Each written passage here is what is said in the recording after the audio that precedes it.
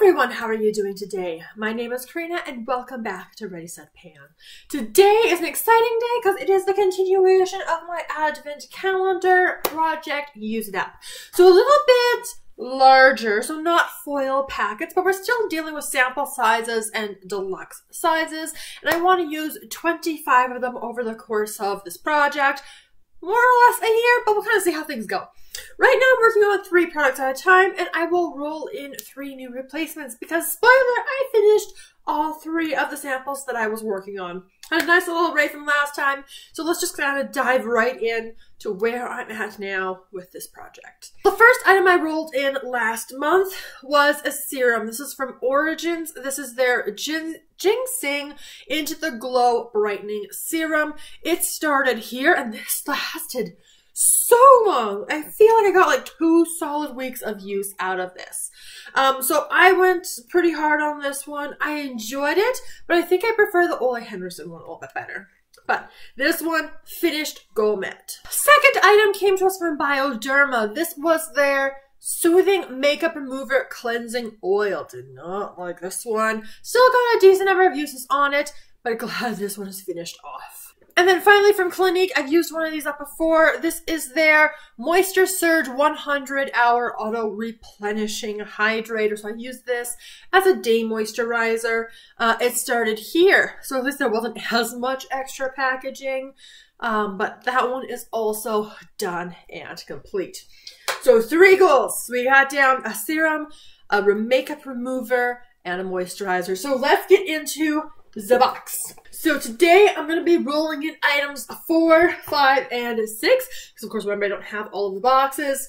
So let's just dive right into it. Now I believe I'm going to have to lay it down because it doesn't set up nicely, and I've got some of my backstop items in a little Lancome bag. But moving into day number 4, so very excited.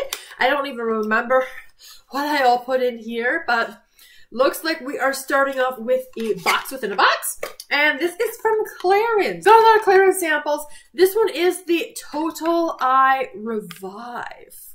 We've got an eye product here. It is 3 milliliters because, you know, it's an eye product. This is what it looks like. So we got one more of these kind of squeezy tubes.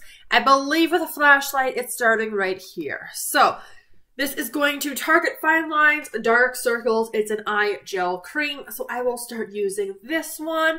I might try using this one during the day and then use my Algenist one at night. We'll kind of see how it goes, but this is going to be item number 4. Item number 5, very likely another box within a box. Answer is not a box within a box. Okay, what is this? This is... Okay, you guys. This is from Kerastase. This is their Elixir Ultimate Versatile Beautifying Oil. Hair oil scare me. I'm having a very hard time with the one that's in Beauty A to Z right now. So we got a 15 milliliter sample here. So that is my starting off mark in this project. I'll have to do some research to figure out how the heck to use it. Item number 6, one of my little broken boxes, unfortunately. And okay. All right, moisturizer. This one is from Kylie Skin. So this is their, what is this? Clarifying Gel Cream. It is sealed, so that's kind of nice. But shining a flashlight through, I can't tell at all where this is.